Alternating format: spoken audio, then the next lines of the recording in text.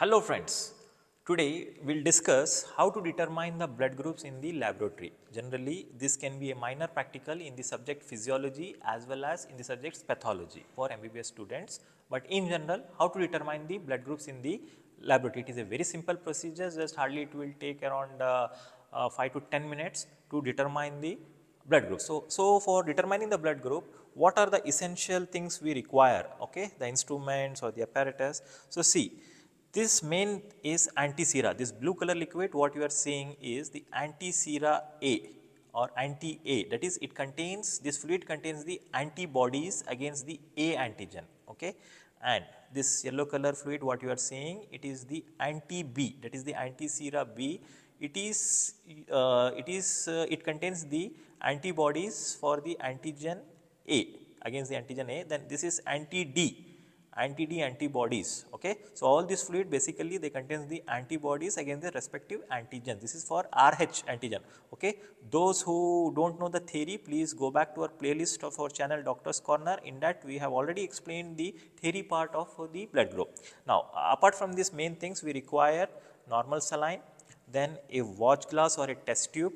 Okay, watch glass or a test tube, a dropper or a pipette just to mix the normal saline with the blood, then few things for the aseptic removal of the blood. Okay, this is a sterile lancet, spirit, cotton swab or gauze pieces. Okay, so with this instruments, now we will try to determine the blood group. First thing is, you have to take the 3 slides. Okay, this is also needed 3 slides. Generally, these are blood group slides, but you can use even the plain slides. Okay, plain slides and these 3 sticks.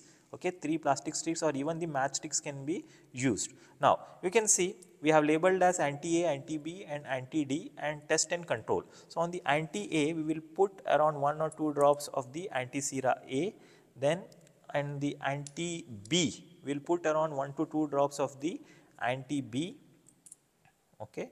Then in the anti-D, we will put around 1 to 2 drops of anti-D anti-sera. Okay. So, this liquid contains the antibodies against the RH antigen, that is the D antigen.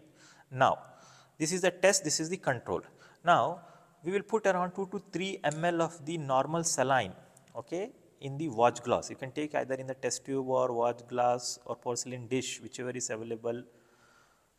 Then with aseptic precautions, with the help of the lancet, we have to prick the ring finger or the middle finger. Okay, with one prick you have to just collect the blood.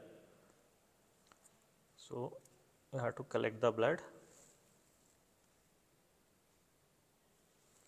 Now, you can see you have to actually discard the first drop because it contains the tissue fluids. Then put this 1 or 2 drop in this normal saline. Okay, in this normal saline, so that the blood gets mixed with the normal saline. Okay, blood gets mixed with the normal saline. Only 1 drop is enough. So, you have seen that we are mixing the blood with the normal saline. We have mixed it. So, just do it thoroughly. Mix it. Then with aseptic precautions again, put 1 or 2 drops of that normal saline and blood mixture, that is the RBC suspension or red cell suspension, into the anti-A, anti-B and anti-D anti-sera, also on the control. Okay, just put it, we have to take the control, so that if at all by mistake if there is a mixture of the things, so we should see that the test, what the results what we get is not due to the mistake. Okay, so we are doing the RBC suspension in the control, it is normal saline in the blood. Now, thoroughly we need to mix it with by using the right now we have this plastic sticks. You can use even the matchsticks or any other sterile apparatus. Okay, and remember, you should not use the same stick for the different anti-sera. For anti-A, whatever you have used, keep it separately. Then anti-B and anti-D, mix it thoroughly. Then we have to wait for 5 to 10 minutes. Okay, 5 to 10 minutes, maximum up to 15 minutes you can wait. Now, I think I am able to see some agglutination reaction in the anti-A as well as in the anti-D. Okay. Okay, I will try to focus it.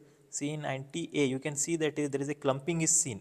This red blood cells clumpings are seen in anti-A. Okay. Then there is no clumping is seen anti-B. Okay, no clumping is seen in the anti-B, and finally you can see the clumping in anti-D. So that means my blood group is A positive, that is clumping in the anti-A and clumping or agglutination reaction in the anti-D.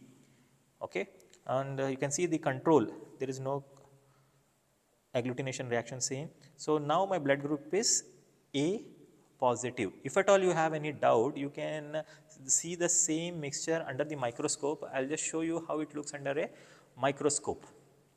How it looks under a microscope. So typically under the low power you will see like that clumps. So finally we will show you once again how it looks: anti-A agglutination reaction, then an anti-D. Okay, this is how you need to determine the blood group. Thank you very much.